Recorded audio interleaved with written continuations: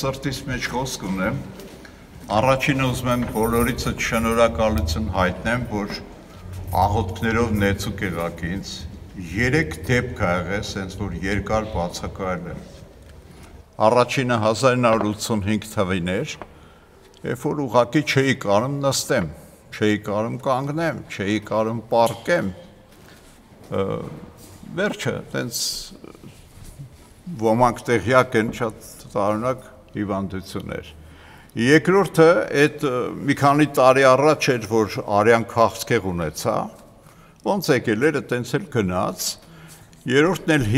հիմա էր, ես մի բան մտածեցի, ասի, նենց մահացու հիվանդություններ են, ինչի եմ ես սաղ մնացե, Աստված ասեց, երևի պտի փոխվելու տեղ ունես, փոխվես, երկրորդն էլ գործ ունեմ քեզանով անելու։ Առաջի դեպքի մասին մի րոպե պատմեմ ու աղոթք անենք։ Ուրեմն, տենց մի տարի աղոթքի չեմ գնացել, շատ վատ էի, այն ժամանակ էլ սարքեր չկան։ Դրանից 20 տարի հետո գերմանական սարքով նայել են, տեսել են այդ որ ողնաշարից դուրս է գալի, ինչ են ասում։ Հա? Գրիժա։ Հա, գրիժա է եղել, այդ գրիժան բանով այդ ես իմ օրգանիզմը բանը արտադրե փակել է։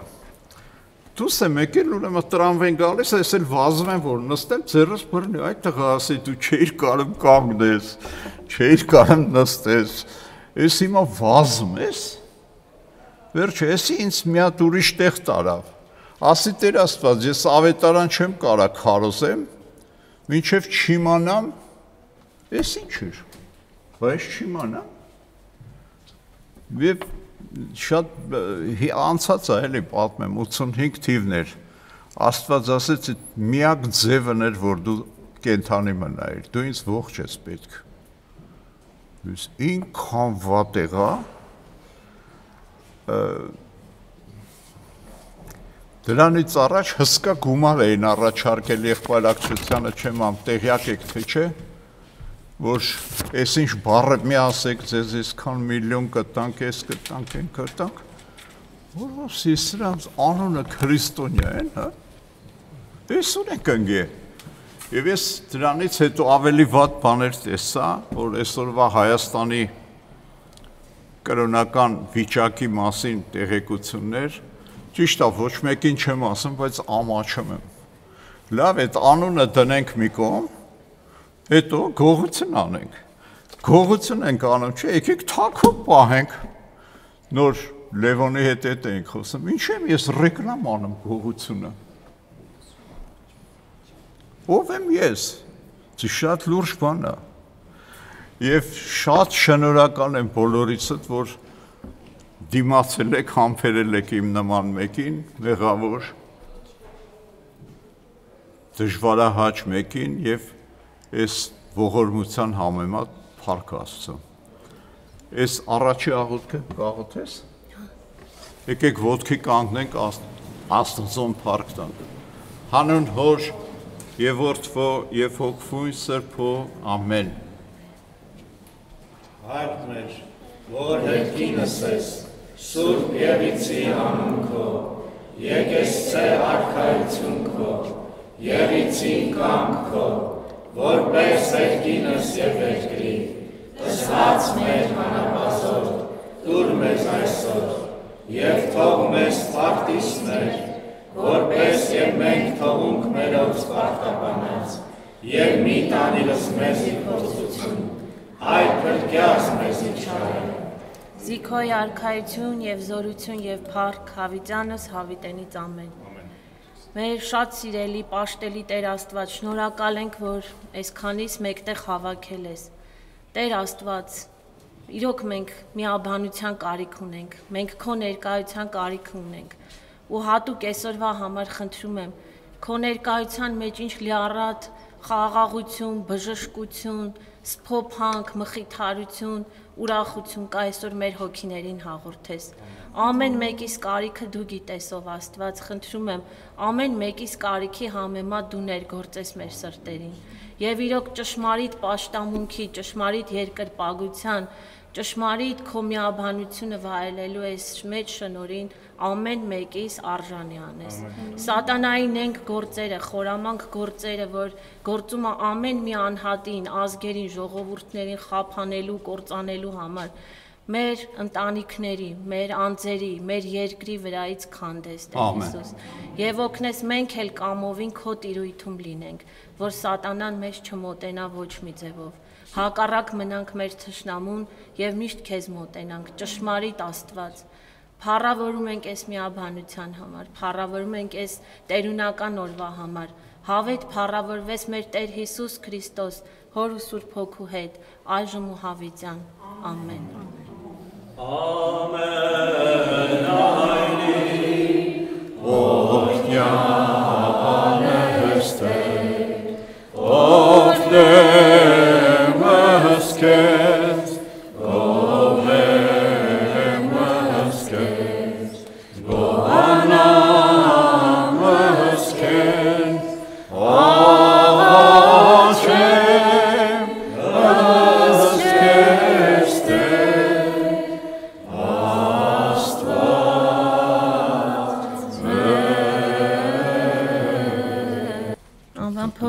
Եվ Սուրբ Հոգու ամեն։ Եվ Տերը խոսեց Մովսեսի եւ Ահարոնի հետ Եգիպտոսի երկրում ասելով. Այս ամիսը ձեզ համար ամիսների սկիզբը թող լինի, ձեզ համար տարվա ամիսների առաջինը լինի սա։ Իսրայելի ամբողջ ժողովրդի հետ խոսեցեք ասելով. Այս ամսի 10-ին յուրաքանչյուրն իր համար թող մի գառ առնի ըստ իրենց հայրական տների, ամեն մի տան համար մի գառնուկ։ Եվ եթե մեկ տունը մեկ գառան համար քիչ լինի, թող նա իր դրացու հետ անձերի թվի համաձայն վերցնի, ամեն-մեկն իր կերածի չափով հաշվեցեք գառան վրա։ Ձեր գառն անարատ 1 տարեկան որց պետք է լինի, ոչխարներից կամ այծերից վերցրեք։ Եվ պահեք ձեզ համար մինչև ամսի 14-րդ օրը, եւ Իսրայելի ամբողջ բազմությունը թող մորթիան երեկոյան։ Եվ արյունից վերցնեն եւ տան դռան երկու կողմերի, դրանդիների եւ դռան շրջանակի վերևում քսեն, որտեղ որ այն ուտելու են։ Եկեք մի հատ իրար հետ քսենք։ Ուրեմն այդ մարդուն ասում է այդ գառը կմորթես, կոնք էր կոչվում, բոլոր տները կար, որ ես փոքր էի, մեր գյուղում էլ կային, այս խորը թասի նման բան էին, արյունը հավաքում էին դրա մեջ եւ ասում էր այդ արյունը քսի դրան եզերքին։ Հիմա նայ 1, 2, մեկ էլ վերևը քսողն էլ հետը ԽԱՉ-ը։ Այսօր կարճ կխոսենք նաեւ ԽԱՉ-ի մասին, բայց մեր էությունը սա էր։ Երբ որ այս տողերը կարդում էի, մեկնություններ էի նայում, մարդիկ չէին խոսում հաջորդը։ Ինչ պետք է անեին։ Այդ մարդիկ այդ օրը էլ ինչ պետք է անեին, ոչ մեկը չի խոսում։ Գիտեք ի՞նչ են խոսում։ Որովհետև դա հաղորդության սուրբ խորհուրդն է, որը իրանք չեն ընդունում։ Այդ մեկնոցների մեծ մասը 18-րդ դարից որոշեցին, որ հաղորդությունը այդքան էլ կարևոր բան չի։ Բայց մենք այսօր մի քիչ առաջ գնանք։ Ասես գառը, որ մորթել եք, խորոված արեք։ Ես որ մեր գյուղ եմ ասում, դի հասկանանք, որ հին են բանը, ուրեմն այդ տոնը շատ էի սիրում, մեջը բան կար, տորք էին ասում, խալի գործելու սարք։ Հետո էդի տեսան հետամնացությունը հանին, հերթիկ կար, այդ հերթիկը վարի տվին ցեմենտ արին, ես մտա այդ ոնց որ հերսերդ է մեծացե, հորեղբայրներս, պապս, հորս պապը եւ այլն, դες հարազատություն է զգում։ Հետո գնացի տեսա ժամանակակից ինչ-որ շենք է սարքել, բան, անց սիրտս կոտրվեց, բայց գեղեցկության մի հատ սքանչելիք կար դե։ Այդ սքանչելիքը Աստծո փառքն էր, որ այդ հնադարյան շենքի մեջ մնացել էր։ Ես ուզում եմ այստեղ մի հատ մի քանի բան մենք մտածենք ու տեսնենք եւ իրար հետ չամաչենք ու քննենք։ Ինչ էր այդ մեր քննելիքը։ Ուրեմն սրանք այդ գառը մորթում էին իրար հետ եւ այդ գառնուկի արյունը քսում դրանդիկներին, բայց մի պատվեր կար։ Ասում էր դուք չհամարցակվեք, դուռը բացեք, դուռը պետք է փակ մնար։ Ուրեմն այդ ընտանիքի անդամներով մտնում էին այդ տան մեջ եւ սա մի հետաքրքիր բան էր։ Ես հիշեցի մեր եկեղեցու մկրտության խորհուրդը։ Քահանան ասում է, այս մարդը, որ եկել է մկրտվելու, հասարակ մարդ չի։ Ինքը գնվել է գառնուկի արյունով։ Ոյ քեզ բան։ Ուրեմն եկեղեցին մկրտության խորհրդից առաջ մտածում է, որ մարդը պետք է ապաշխարի, դարձի գա Աստծուն, խնդրի իր մեղքերի քավություն ու թողություն եւ ապավինի գառնուկի արյանը։ Սա իրական մի հատ բան էր մկրտության համար։ Եթե հիշում եք, քահանաները շատ պարզ ասում էին. գնյալ արյան բն Քրիստոսի եկել է երեխայությունից մկրտություն, մկրտվում է հոր, որդու եւ Սուրբ Հոգու անունով։ Հիմա այս մի մասը,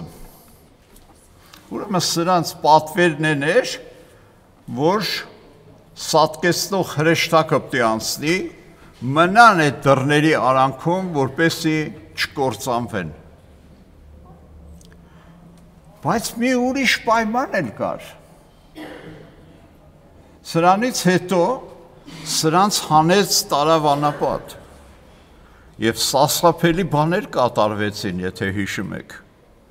Օրինակ, գնաց է հասել են այդ ծովի ջրերին, փարավոնն էլ հետևից գալիս է։ Սրանք ասում են, հայ մարդ, բա մենք Աստծո ժողովուրդ էինք դառել գառնուկի արյունով։ Էս ինչ եղավ։ Ընդեղից թշնամին է գալիս, տեղից ծովը, լուծում չունեցող իրավիճակ։ Բայց Աստված ինչ է հրամայում։ Ասում է, խեք վախենում, դուք իմ ժողովուրդն եք։ Ուրեմն երբ որ մենք կանգնում ենք անլուծելի պարագաների իրավիճակների առջև, միշտ հիշենք, մենք Աստծո ժողովուրդն ենք։ Եվ այս Աստծո ժողովուրդը տարօրինակ հրաման է ստանում։ Մովսեսին ասում է, ձեռքին այդ ինչ է, ասում է գավազան, ասում է դե մեկնի դեպի ծով։ Պատկի ասում է Մովսեսը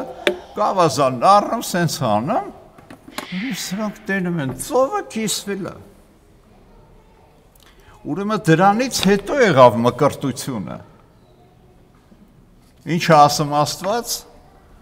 Ասում են նրանք ամենը, որ անցան ցամաքով, ծովի եւ ամպի մեջտեղը, բոլորը մկրտվեցին։ Եկեղեցու հայրերը, երբ որ կարդացել են, բոլոր անվան տակ ինչ են հասկացել։ Բոլորը, երեխեքը, մեծերը եւ այլն։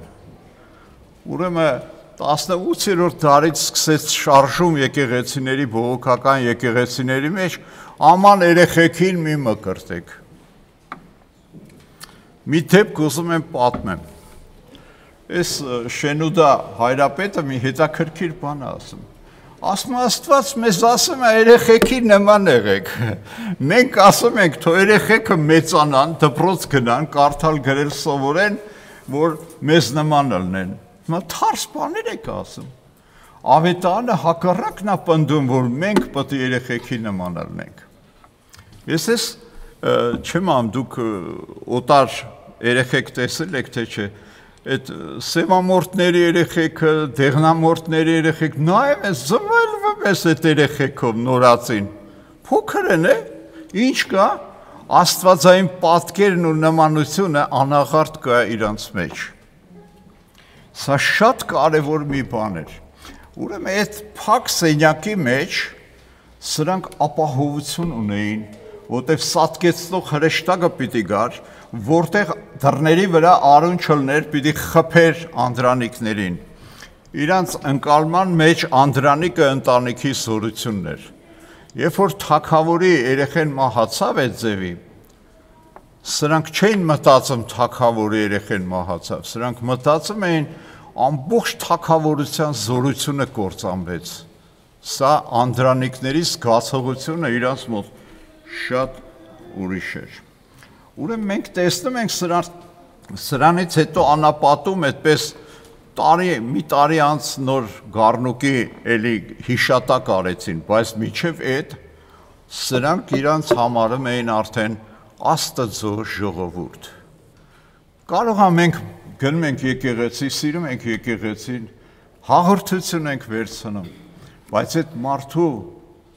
սրտի եւ մտքի մեջ պիտի տպավորվի սա ԳԱՌՆՈՒԿի բանը, միսն է։ Եվ որ նայում ենք հայտնության գրքին, մենք տարօրինակ բան ենք տեսնում։ Այդ տարօրինակ բաներից մեկը այն է, որ գահ ենք տեսնում երկնքում։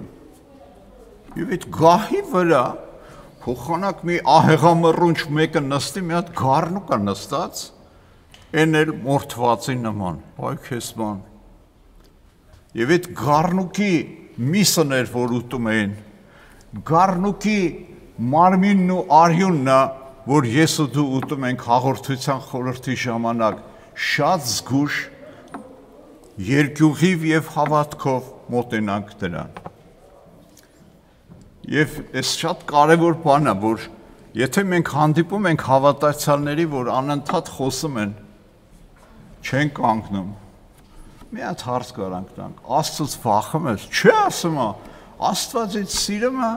ես չեմ վախում, արա ոչ ես վախում, Աստծո վախը չկա նրանց վրա, սա շատ դատապարտելի, անշնոր, անշնորհակալ, անկարգ մոտեցումը Աստծո խոսքին։ Մի քիչ էլ առաջ գնանք, ասում է այդ ԳԱՌՆՈՒԿը, որ ուտեք, հանգարց չլինի խաշած ուտեք կամ հում ուտեք, անպայման խորոված արեք։ Եվ այդ խորովածը անխմոր, անթթխմոր հացով ուտեք եւ դառն խոտերով։ Աստված մեզ ասում է այդ ԳԱՌՆՈՒԿը, որ դու տենում ես երկնքում, որ Հովհաննեսը տեսավ գրեց, որպեսզի մենք բոլորս հիշենք, տերերի տերը, թագավորների թագավորը, երկնային ամբողջ իշխանության տերը հասարակ մի բան չի, դա ինքը իր մարմինն ու արյունը տվեց, որպեսզի մենք ուտենք ու Աստծո փառք տանք։ Այս գիտության մեջ մարդիկ կան, որ հեղափոխող են եղել։ Օրինակ Բլես Պասկալը գիտական մտածողության հիմնադիրներից մեկն է եղել։ Սա շատ մեծ ֆիզիկոս է եղել, ուղղակի ուզում եմ իր կյանքից մի դրվագ պատմեմ։ Մի օր մի հատ մարդ է գալի, խոսում, մարդ ասում է, ինչ ես ասում, քյասեր ասա։ Ասում է այդ մարմինն ու արյունը, որ եկեղեցում ուտում ենք, հեչ կապ չունի Հիսուս Քրիստոսի հետ։ Չէ ինչ է անում, լսում, ասում է, դա հաց ու գինի է։ Ես էլ բերում ավետարանը կարդում, ասում է, Հիսուսն ասաց, այս հացը իմ մարմինն է, այս արյունը իմ արյունը։ Հիմա այս մարդը, Բլես Պասկալը այդ մարդուն սենց եմ, երևի հայտի մարդ է եղել, ամաչել անունը գրելի։ Ասում է, հիմա ես քեզ հավատամ, թե Հիսուսին։ Մենք երբեմն վեճեր ենք անում, բայց վեճերը շատ հեշտ լուծում ունեն։ Հիմա ես քո այդ ճամարտակության բլբլանքիդ հավատամ, թե Քրիստոսի փառքին։ Դու ինչ ես ուզում հավատաս։ Աստծո խոսքը զորեղը։ Աստծո խոսքը Քրիստոսն է, եւ բանը ասում մարմին եղավ ու մեր մեջ հայտնվեց։ Ուրեմն այդ փակ դռների հետևում կերտվում էր մի ժողովուրդ, որին մենք անվանում ենք Աստծո ժողովուրդ։ Սրանք ԳԱՌՆՈՒԿի արյունով փրկված ժողովուրդ էին։ Եվ մենք էլ սիրելիներ գնվել ենք այդ ԳԱՌՆՈՒԿի արյունով։ Եթե մեկը մկրտված է այդ գաղափարը չունի, իրան պետք է ասենք, դա մկրտության ուխտն է, դու պարտավոր ես այդպես հավատալ։ Եթե չես հավատում, քո հաղորդությունը, քո մեղաները, քո լացելը Աստծո մոտ արժեք չունեն, հավատա Տեր Հիսուս Քրիստոսի ու պիտի փրկվես դու եւ քո ողջ տունը։ Հանակ բան չի, էսի Համլետը չի ասում, էսի ավետարանն է ասում, էս մենք չենք հնարում ու շարադրում, էսի Աստծո խոսքն է մեզ պատմում։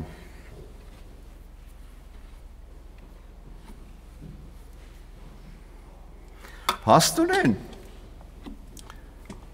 եկեղեցու անունը Պետրոս Առաքյալը մի քիչ ուրիշ էլ է տալի, ասում է դուք Քրիստոսի արյամբ գնված ժողովուրդ եք։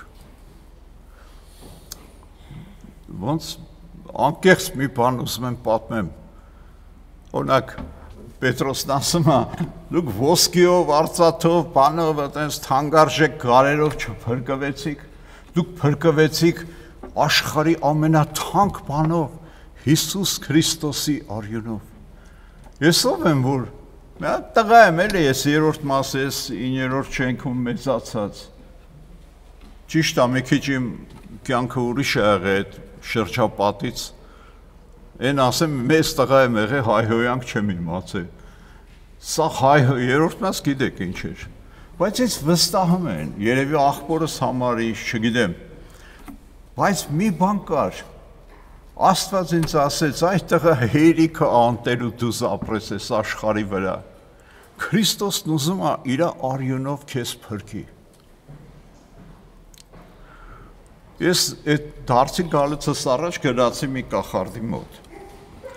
Էսի նայեց ասեց, քո վրա այնքան թուղթուգիր են արել, դու ոնց ես քայլը մալադեց քեզ, գով ես էլ։ Վերջը այդ Կիրակի ես ամեն Կիրակի սկսել էի մայրաթոր գնալ։ Պատմեմ կարճ։ Ժամանակ ունենք։ Այս մայրաթորում համարյա սաղ ինչ ճանաչում էին։ Անհավատ ժամանակ իրանց հետ անհավատ բաներ եմ արել։ Պատկերացնում եք։ Վարդապետ, մարդապետ, եպիսկոպոս, մեպիսկոպոս։ Վերջ սաղ ինչ ճանաչում էին։ Կաթողիկոսն էլ։ Բայց ես մի հատ տղու մոտեցա, սարկավագեր, ասես կգաս գնանք Քարոզի տրամվի կռուգը Շամյան։ Չէ, ասի, երևի դուք բողոքական եք։ Բայց տղա ասեց, ոնց եմ ես բողոքական, սարկավագ եմ եկեղեցում ծառայում եմ, ասի ճիշտ ասում, մի հատ գնամ տենամ։ Վերջը այդ օրը որ գնացի, sense բեղերս իսքան, մազերս ստեղից,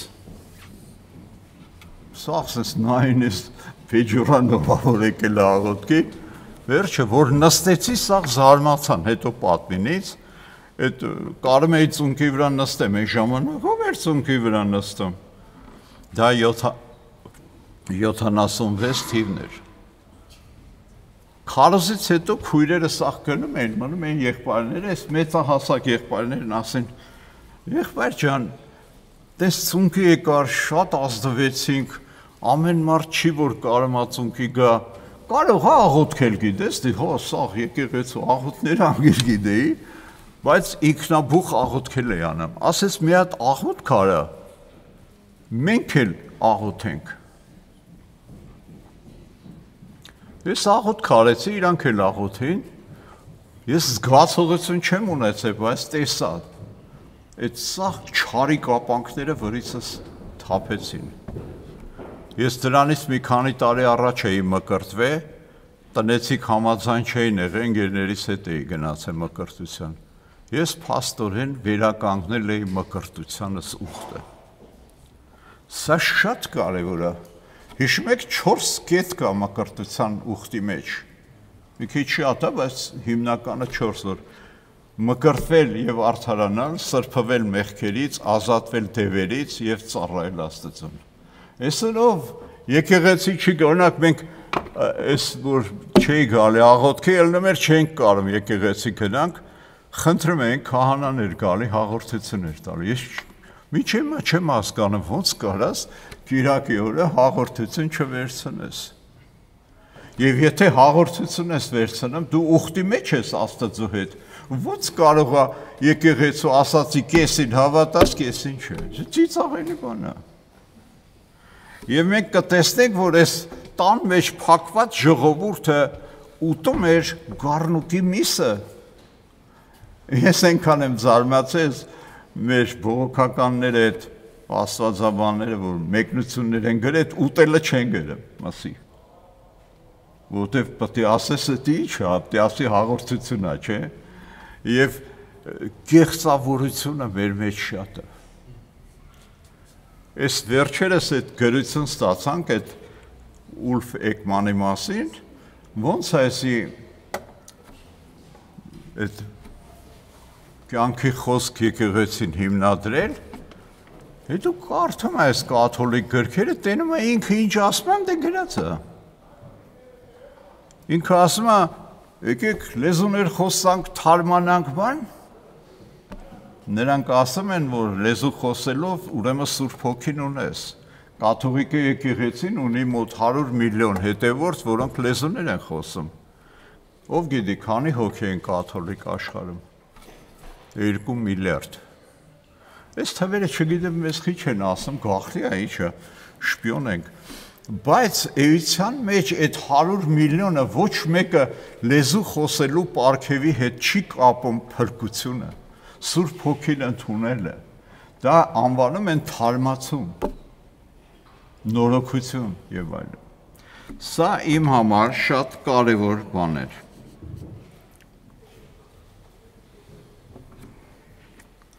Ուրեմն Աստված մեզ ընտրության իրավունք է տվել։ Եվ այս ընտրության առաջի քայլն է, որ ես մկրտությամբ ուխտս վերականգնեմ կամ գնամ մկրտվեմ, ուխտ անեմ Աստծո հետ եւ իրեն մտերիմ մի զավակ դառնամ։ Տերը թող մեզ օրհնի։ Նամանավանդ այս մկրտության ժամանակ ես աղաչում եմ ձեզ, խնդրում եմ, որ բոլոր մեղքերը, եթե հիշում եք, թե չեք հիշում, մեղա եկեք։ Նույնիսկ հայրերը մեղագալու բանաձևի մեջ ասում են հիշած կամ չհիշած, չէ՞։ Մոռացած։ Բոլորը մեղագանք եւ այդ մարմին ու արյուն Հիսուսի ճաշակ ենք։ Սա էական մի դեպք է։ Սա մեր անկեղծ սրտով Քրիստոսի եկեղեցուն, Քրիստոսի մարմնի հետ մեկ լինելու որոշման արգասիքն է, Տերը ամենքիս օրհնի։ Մի նյութ էլ ուզում եմ այսօր կարճ է էլի պատմեմ, քանի որ Սուրբ ԽԱՃԻ տոնն է հեսա, կարող է չկարանամ շուտ գամ,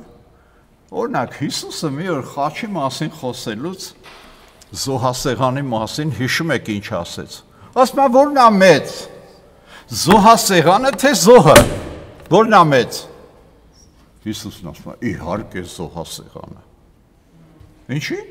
որտեվ զոհասեղանը սրբացնում է զոհը, եթե ստեղից նայենք Քրիստոսի խաչելիությանը, դուրս է գալի խաչը ավելի մեծ է, քան Հիսուսը, էսի հիշենք, մի քիչ հետո ուրիշ բան կտենանք, բայց այս Հիսուսն ով է,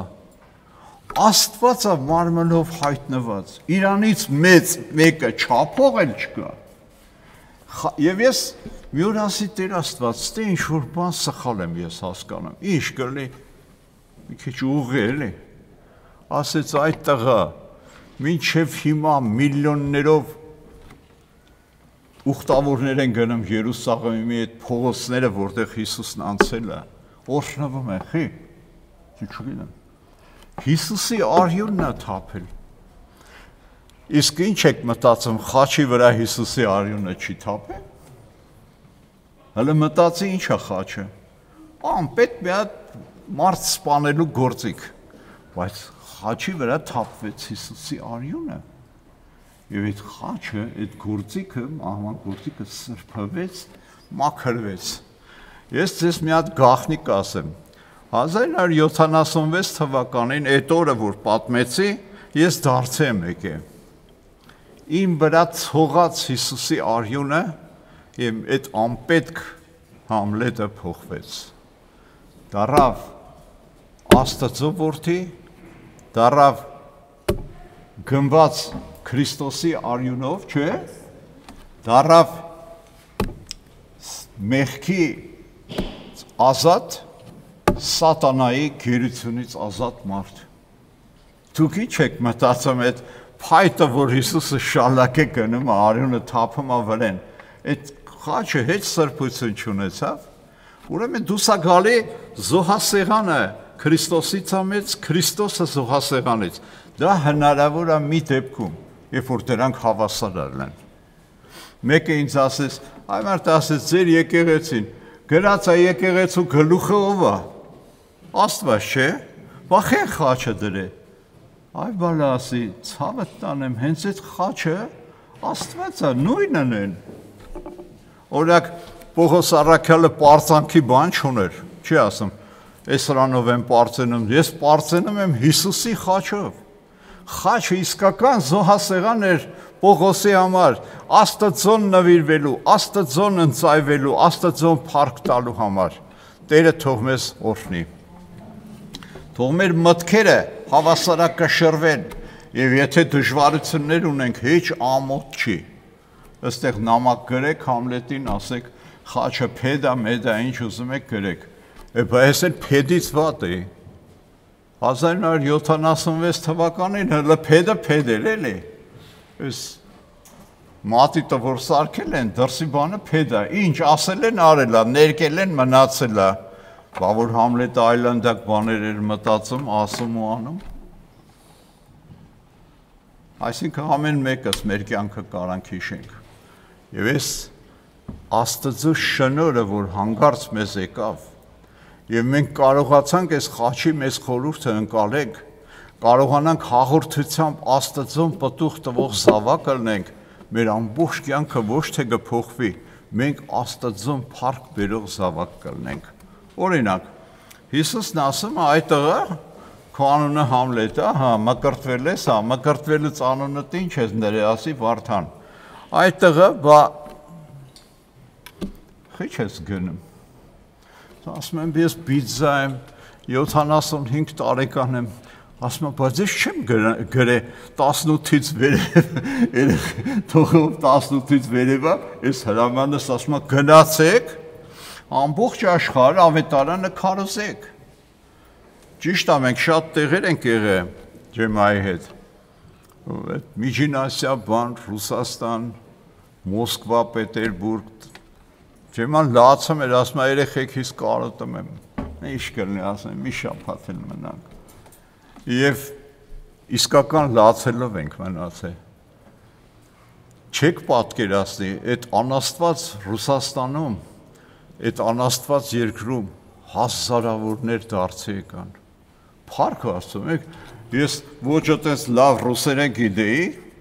ուրեմն սրանք, որ լսում են, դու մի ասա, այդ լեզվաբաններ են գալի աղոթքները, դե ինչ իմանաս լեզվաբան, սիրուն կոկիկ թանկ հագնված գալիս էին, այդ 84, 85, 83, 82 թվերին, եկե սրանք լսում էին իմ ռուսերենը, դե ես բանակ էի գնացել ռուսերեն, որ ասեմ չգիտեմ, սուտ էր, բայց բարեկիրթ ռուսերեն չգիտեմ,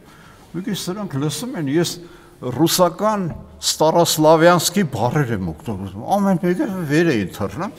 չէին իմանում, որ ավետար էի կարծում, ընդեյա գնաց, օրակ Աստված այնպես սիրեց աշխարհը, դաբի всякий верующий в него не погиб, դաբի բուրա, թռնում էին, ես հետո իմացա, այդ վեր թռնողները ահագին շատ էին, սա բան ասել էին, հոմերտ ասում է, այսի ոչ մեկս այդ դասախոսներից այդ բառը չի օգտագործում։ Ինչ եմ ուզում ասեմ, Աստված զարմացնելու ձևեր գիտի, մեր տգետ ռուսերենով, այս շատ կարևոր է, որ մենք այս բաների մեջ ժիրելնենք և հասկանանք խաչի խորհուրդը։ Օրինակ գնաս ասես, Պողոս ջան, այս խաչով խեր ֆիքս տուլանամ, ասում ես ձեզ գաղտնիք ասեմ, այդ խաչն է, որ ես մեռել եմ այս աշխարհի համար, կենդանի եմ Քրիստոսի համար։ Էսա Են խորոված է եղել էլի խաչի վրա, մեռելա, որպեսզի կենդանի մնա Քրիստոսի համար։ Մի քանի խոսքել ուզում եմ այսօրվա վիճակի մասին խոսեմ ձեր հետ։ Սիրելի եղբայրներ եւ քույրեր։ Ես մի քիչ դառնացած եմ մեր եղբայրակցության վրա անդամների։ Օրինակ, այսօր թերթում գրում են, այս ինչը ծիծաղեց, այս ինչը փող ունի, այս ինչը եկել է Հայաստան միլիարդներ ունի, բան, ասում եմ, չեմ ճանաչում, մարդու կարող է միլիարդ ունի, կարող է միլիոն ունի, միլիարդ են ասում, այսինքն մենք Պողոս Սարաքյալի ասած շատից քիչը գիտենք, շատից քիչը խոսում ենք,